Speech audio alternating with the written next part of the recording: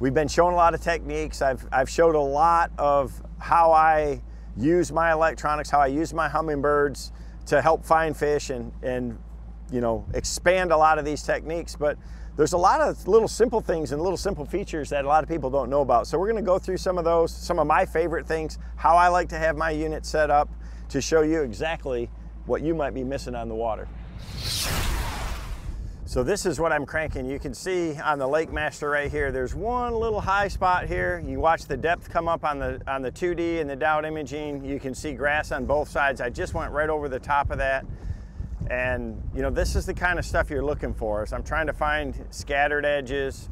You can see the depth is, I mean, it's just a subtle drop, and that's what's so awesome about the Lake Master mapping, is it's so precise. I mean, with 1 foot increments, it shows those subtle little rises on a big flat like this. So we came off that edge right there, and you know, again, this is what these grass clumps look like on 2D.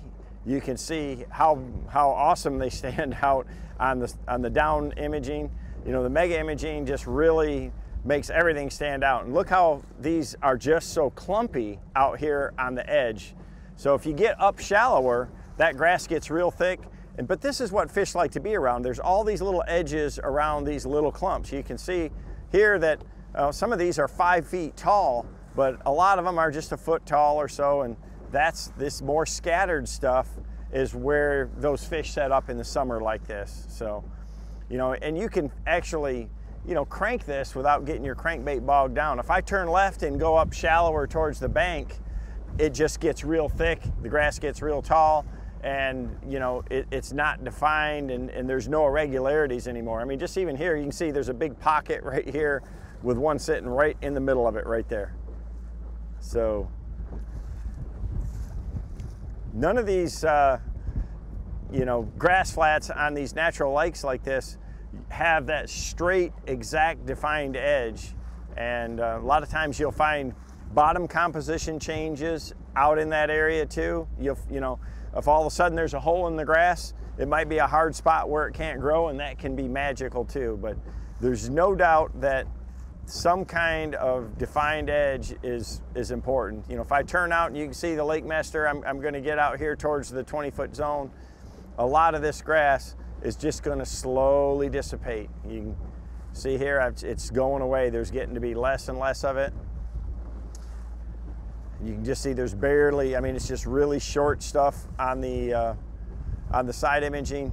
I've got my side imaging set right now to 75 feet.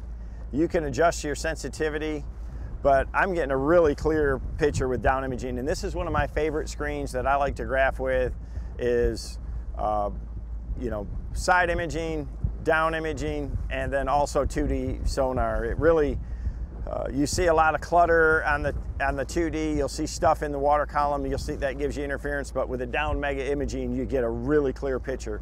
Most of the time, you know, and when I'm on the trolling motor, I'm using the mega down imaging now just because of the clarity it gives me of the objects that I see. So we're gonna ease in here a little shallower and you know, show you some of these taller clumps and you know, where the cabbage mix in. So this right here is a kind of a stringy type grass, and there's a little bit of eelgrass clumps and stuff mixed in as well.